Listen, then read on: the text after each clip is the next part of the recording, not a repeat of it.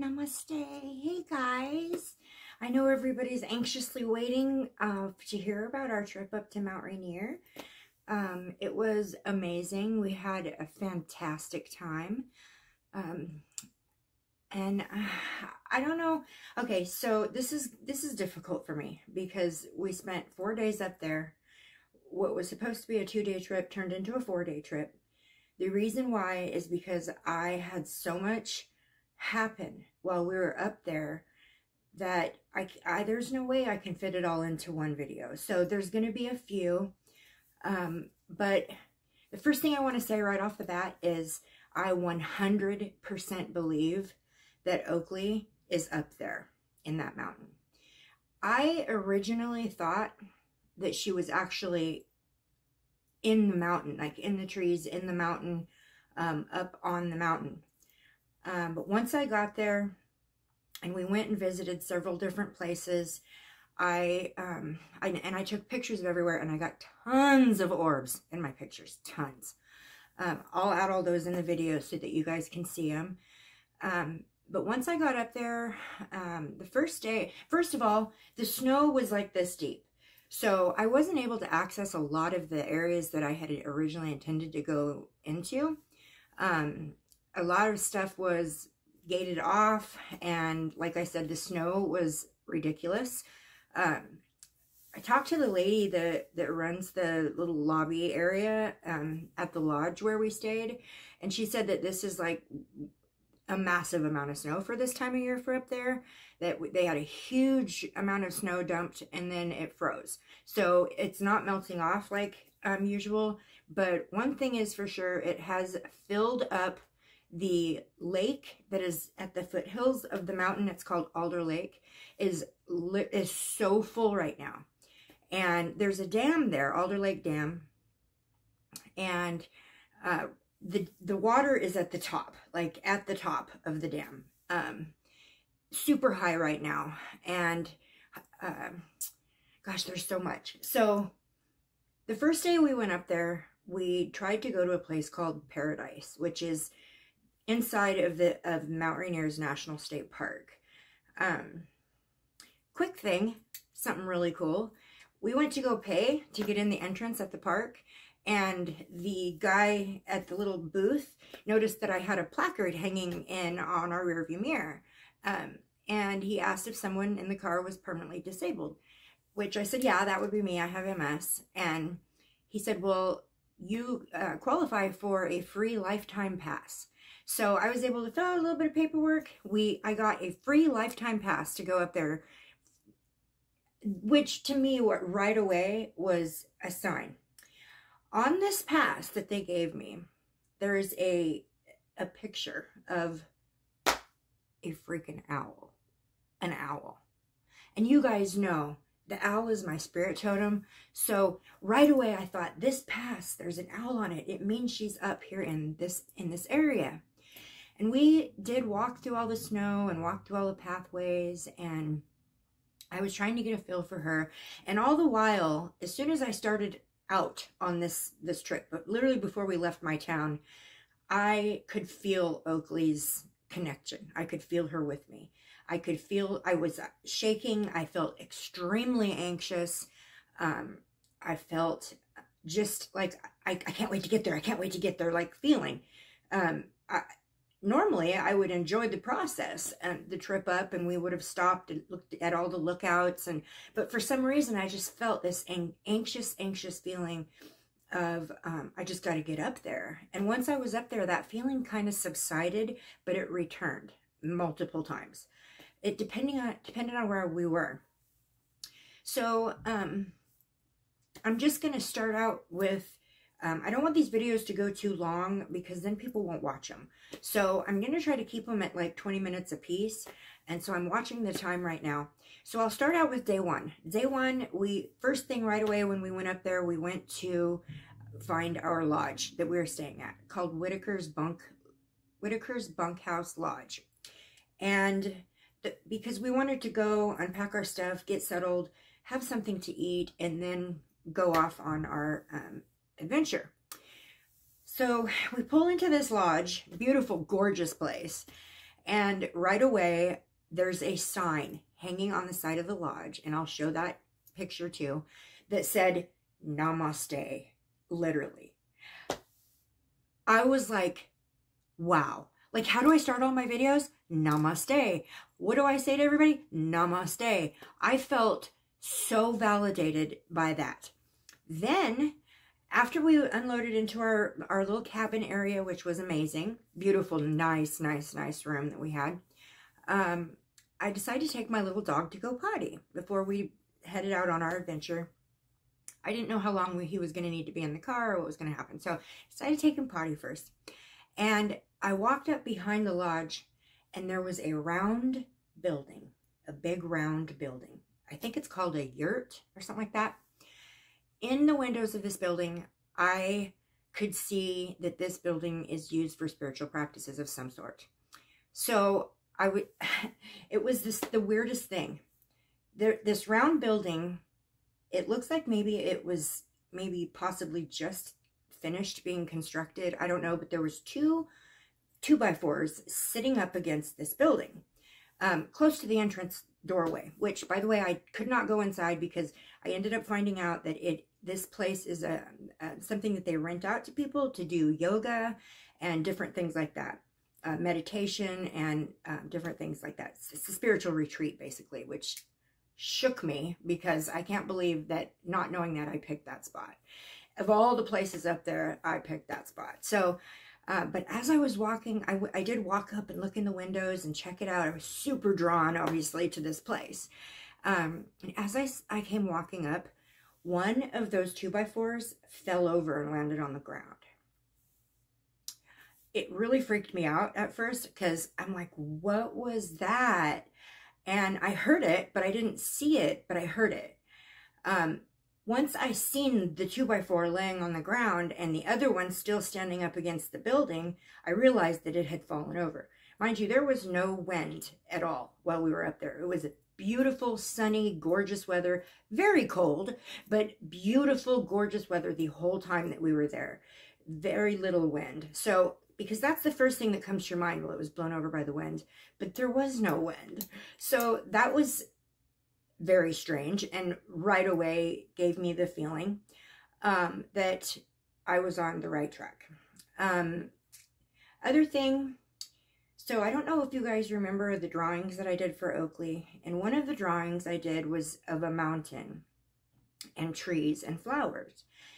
I was very specific about the two different kinds of trees that I had drawn.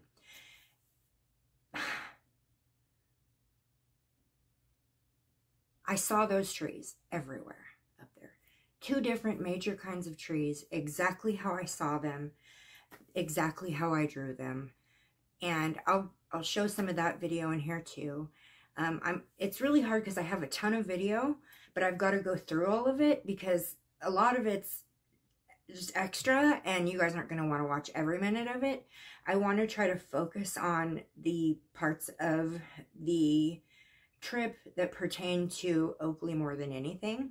So another thing I noticed right away at this lodge we're staying at is that there was 3 trees with Christmas lights on them that were in the yard outside of where we had, like, these double doors to go into our room and a little patio with the table and chairs right there to sit outside. Way too cold to do that, but it was there, and from that spot standing out, you could see 3 trees with Christmas lights on them.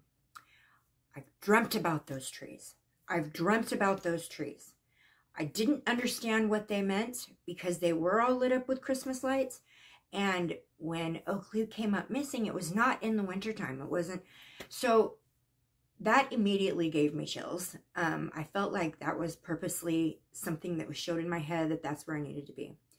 So the lodge that we stayed in was 5 miles from the national park mountain entrance, one way, and then 5 miles away from Alder Lake, another way. We didn't go to Alder Lake until this 3rd day that we were there. I was so drawn to that mountain and trying to get up into those areas. I did a ton of readings. I did readings with my rods. I did pendulum readings. I did card readings. I did a ton of readings. And I got a lot of spirit confirmation that I was there. I also did a spirit box reading while I was up there. And I shit you not, the word Mount Rainier came up on my spirit box. I have a picture of it. I'll put it in. That blew my mind. So there's no doubt in my mind that she's up there. And for the first couple days, we wandered around, went into all the little shops, and I just was kind of getting a feel for the place. And I didn't feel like I had connected enough. So we decided to go ahead and stay for 2 more days. And luckily enough, it's off season, so there was really nobody else in the lodge. I think maybe one other family was in the lodge but us. So we have full reign of the place. And I was able to spend a lot of time out there, walking around and talking to Oakley and asking for Oakley to show me where you're at, baby. Show me where you're at. I'm here. I'm going to help you. I'm here to help you. Show me where you're at. And I tried to listen very closely to those things that she was showing me. And all she kept showing me over and over again was water, was a body of water. Yes, the trees. Yes, the rocks, and a body of water. So the 3rd day that we were up there, I had decided that I asked the lodge manager if there was a large body of water near, how close the closest large body of water was. And she said it was Alder Lake, which we had passed on our way up there. So we decided to go to Alder Lake, and the minute I stepped out of the car and walked up to the boat launch, I heard Oakley screaming in my head, "You found me, you found me." I'm sorry, I'm shaking.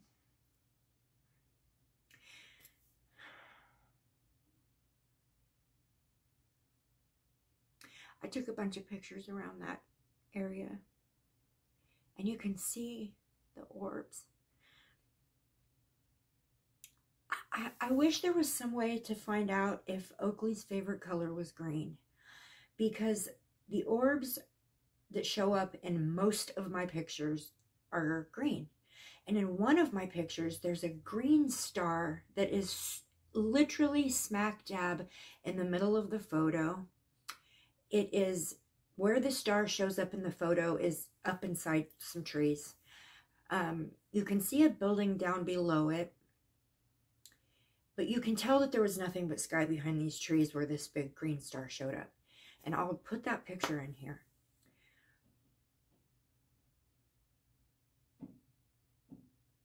I'm almost at a loss for words because there's so much going through my mind about what happened. And while I was up there, I was visited by Harmony as well while I was up there, and Summer. I believe the 3 of them were together with me most of the time I was up there.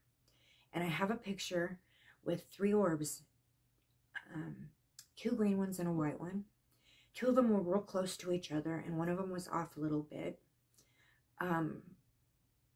Same green orbs in most of my pictures. I got pictures with, you can see the spirit in one of my pictures. I had a lot of spirit activity in my pictures. Oakley showed up over and over again in my readings, that she's in water, and which is something I didn't quite get. I mean, I got it, but I didn't quite get it in the beginning of my research and my passion I have about this case. In my first video, I never mentioned a word about water. I didn't get water at first, but once I got up there, I knew that I had to find this body of water that she kept showing me. And as soon as we pulled into the Alder Lake boat launch parking area, I knew I was in the right place. I knew like I know what my name is. I knew. There's a huge dam there. And I'll put the pictures in. It was hard. Those pictures were hard to get because it was gated off behind a big fence, and it was closed for the season. But there's a pathway that goes across this dam from one side all the way across this dam to an islandy area, which that's the only access to that area. And that's where I stared and stared. I was so pulled towards that area, but I couldn't go over there. So we've decided that we are going to go ahead and do another trip. Because I have a lifetime pass, we can do lots of trips. But I'm feeling like I need to go back during the springtime when the water levels go down in that lake. Because I feel like in the late spring, there's a very good possibility that Oakley's body is going to surface.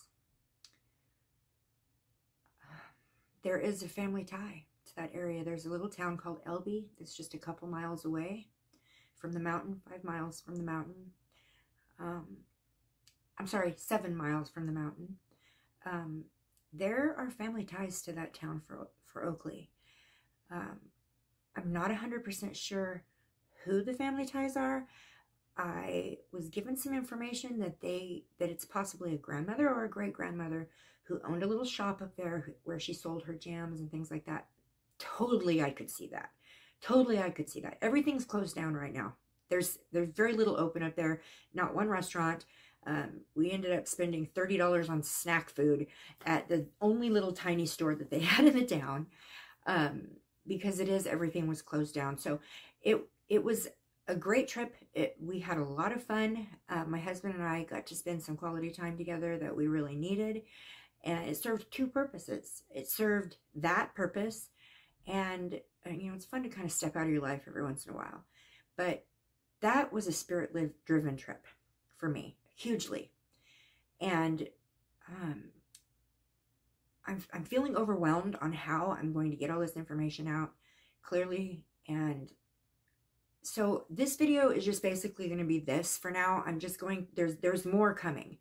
There's definitely more coming. I have so much to talk about. I have taken notes. I took notes for the different days that we were there. Of course, I forgot to bring a notebook with me. I had everything else, my crystals, my cards, my rods, my heart. I brought everything with me, but I forgot a notebook. So I was able to find one in the little store I told you about, and was able to write down lots and lots of notes of different things that I was getting and feeling and hearing and seeing while I was up there. In, not this video, but in one of the coming videos, I'm going to show you guys something absolutely amazing. It was at 3 o'clock in the morning. The third night we were there, I could not sleep. I could not sleep. I felt spirit energy so intensely around me that I could not sleep. And I was sitting at the table. I was meditating, trying to see if I could connect with whoever this spirit activity was. Because you never know when you stay in a place like that, whose energy that's trying to connect with you. But I felt Oakley, but I also felt other energies. So I wasn't sure. And I just decided to record. I was sitting in the silence. My husband was over on the bed sleeping, and I decided to record. And I got the most amazing spirit activity on video. Literally, I was seeing it in real time while I was videoing it. You see me looking around in the video, around in the room, trying to figure out where this energy was, like if I could see it. And I was asking in my head, show yourself to me. Where are you? I can feel you. Where are you? I can feel you. And just about that time, she showed herself to me. She was literally floating above my husband. Where he was in the bed, you could see her floating above his body, moving around and around. And then you could see her go right up into the ceiling. And I got it on camera. I can't believe that happened. And I will show that video. It's only 1 minute long, I think. But I will show that video. I'm not sure if I'll tag it on this one or the next one. Right now, I'm just kind of checking in with you guys, letting you know that the trip went fantastic. I absolutely got a lot of answers that I needed up there. I found some of the most beautiful, beautiful country up there, and literally felt like I was in heaven. in amongst all of the trees and all of the nature. And the air up there is amazing. The air, literally, you can smell the trees. You can smell the land. You can smell it up there. I live in the city. All you smell is people's emissions. It's an amazing place. Absolutely just a gigantic place in my heart. Just grew for this place. Not just because I was spirit driven there, but because I am a nature freak, and it was a blast. I did feel some disappointment because I wasn't able to go as many places as I wanted to and see as much as I wanted to. I didn't get to hit some of the spots that I had intended on hitting because of the snow. So you guys, I'm going to go ahead and cut this video off. I'm just going to upload what I've just said. I'm coming back with another video. I'm working on the editing portion. It is time consuming, I'll tell you that. And the other thing I wanted to say real quickly is I wanted to check in with you guys, let you know that I did go to my appointment with my podiatrist, like I had stated in one of my last videos that I was going to be doing that. And so that took up all day for me. And so, you know, I got home, unpacked, got settled, and then immediately had to spend the whole day driving and going to the doctor. So I haven't had a chance to finish my editing. I'm about halfway through it. So I'm not going to really pin that much onto this video because I just want to send this out to you guys and not have to worry about editing this one. Just let you guys know that the trip was, in my heart, an absolute success. I got the answers. Oakley is in that lake. I feel like she's trapped underneath of some kind of debris, logs, sticks, something like that. Possibly inside of something, but trapped underneath. Because I do get the feeling of being, you know, stuck. And it's so much, you guys. So much. This is hard. This is a hard thing to do. And it's heartbreaking. But it's exciting at the same time, because the minute I stepped out of my car and walked up to the edge of that water, I heard her. I heard her. She said, "You found me! You found me!" Crystal, you found me?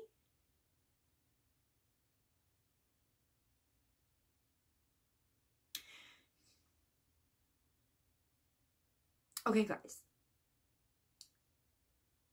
There's so much more to come. I absolutely know I was led up to that mountain for a reason. I drew the pictures I drew for a reason. But as intuitive people, we don't always get the answers so clearly. And we get clues and messages that we don't understand until they do. And it's an amazing thing, and I'm so grateful to the divine for giving me the ability to do this. I used to hate it. I used to hate it so bad. But now I'm just grateful. I'm just grateful because the feeling I get, the feeling that Spirit gives me when I'm right about something or I found what they led me to, is priceless. It's priceless.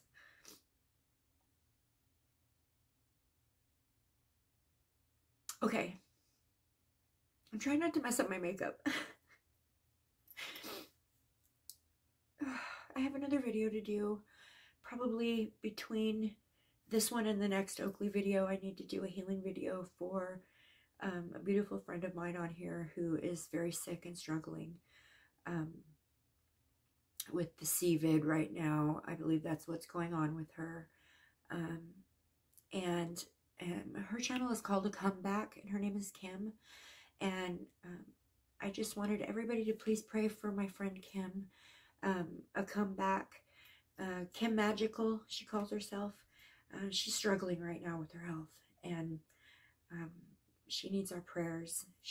So many people are struggling with their health right now. I want to fix them all. I want to heal them all. I wish I could do that, but I do my best.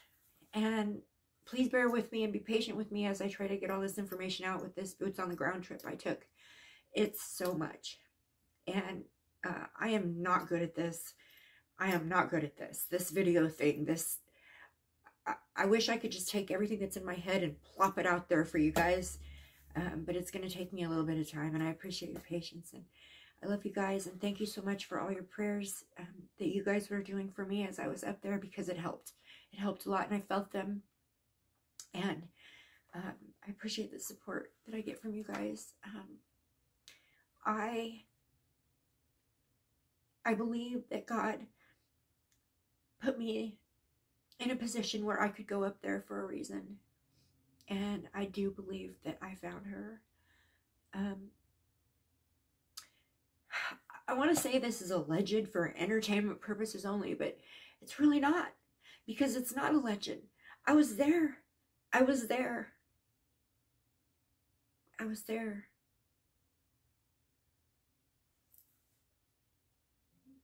All right, guys. I'll be back. Love you.